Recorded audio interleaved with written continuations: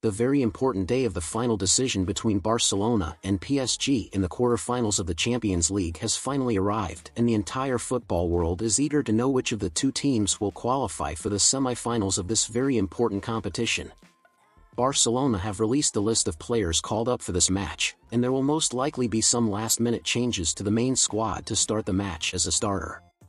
Among the players called up we have goalkeepers Ter Stegen, Iñaki Peña and Astrolaga. As defenders and fullbacks we have Joao Cancelo, Ronald Araujo, Inigo Martinez, Marcos Alonso, Jules Koundé, Pau Cubarsí and Hector Fort. For the midfield we have Pedri, Oriol Romeu, Frenkie de Jong, Ilkay Gundogan, Marc Casado and Fermin Lopez. As a striker we will have Ferran Torres, Robert Lewandowski, Rafinha, Joao Felix, Vitor Roque, Lamine Yamal and Marc Guiu.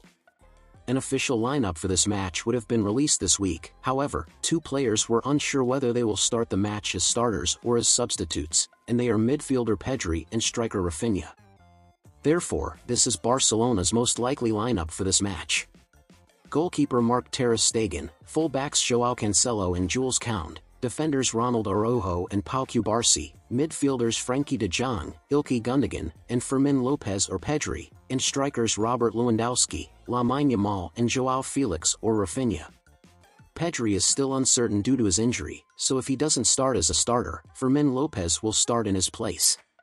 Rafinha, on the other hand, is physically well, but there is a good chance that he will be a reserve as the Catalan club may choose to start with Joao Felix among the starters.